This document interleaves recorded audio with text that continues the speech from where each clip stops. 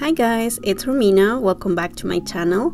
For today's video, I'm gonna be doing the super easy and fast manicure for the fall.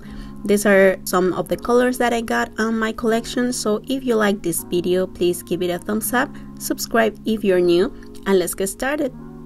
First, I'm gonna start applying my base coat. Today I'm using First Base from Essie to protect my natural nails and to make the manicure last longer. This is definitely one of my favorites. Then I'll be applying Hansen Good Kind and Pure. This is Romantic Peach.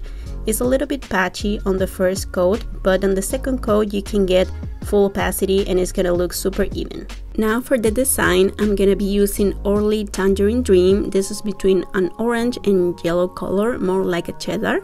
And I'm just gonna start placing some brush strokes randomly on my nails.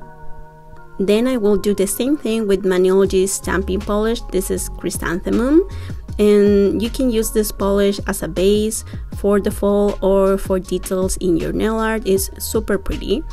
And then I will continue with F.U.N Lacquer. This is Ornament, and this is one of the most beautiful polishes that I own. I really like it because it's super bright. It has this holographic sparkle, so it really adds up in a manicure that it could be very flat.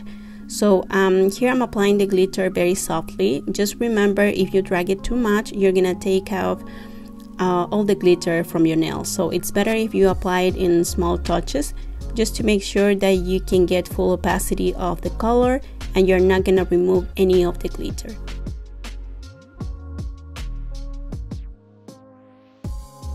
Now I'll be adding some details with the Hansen Warm Cacao. This is a dark brown, and I'm just gonna grab a dotting tool and add some dots on top of this design. If you don't have different size of dotting tools, you can just control the pressure to get smaller dots. Then I'll be applying Maniology smudge-free top coat just to avoid any smudge on the dots. They're not likely to smudge, but it's just I don't want to risk it, so I always prefer to give them a coat of this polish. And then I'm gonna add a coat of the Good to Go from Essie. This is a dry fast top coat, and it's gonna give me the shiny and smooth look at the end, and it's gonna dry super fast.